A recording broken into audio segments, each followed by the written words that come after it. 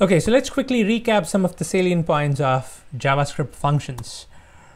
Functions can be written in the literal form, right? Just like you have objects, var or obj equals, and then the curly brace actual object in line, you can have functions in line. A function is a value that can be assigned to a variable. We've already seen this. You can call it by passing in arguments, and those arguments are available to the function. And now here's a secret. Functions are also objects. Okay, the way JavaScript deals with functions is by actually creating an object. So when you assign a function to a variable, you're actually creating an object which happens to be a function, and you're assigning it to the variable. Okay, so this is how JavaScript deals with functions in the background. We talked about flexible argument count. I said if you can pass more than what's required, it's ignored. If you pass less than what's required, the remaining arguments are undefined. We discussed how function overloading is not possible because, no matter how many arguments you pass, it's always going to call the same function.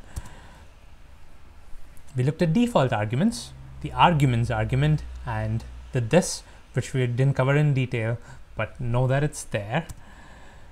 And then we use the arguments argument in order to get all the arguments to a particular function and use it for computation.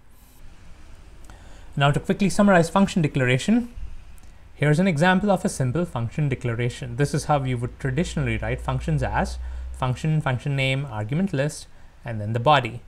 And then you can call it by sending arguments to that function and get hold of the return type. And we looked at how JavaScript has this other thing called function expressions, which is you having a function and assigning it to a variable. And you can use that variable in order to call the function.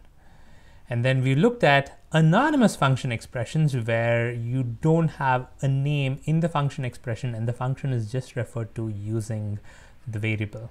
Okay, so these are anonymous function expressions. And then finally, we looked at how functions can be properties on an object. And you can call functions as properties of the object by using the object variable dot property and then the parentheses to call that function.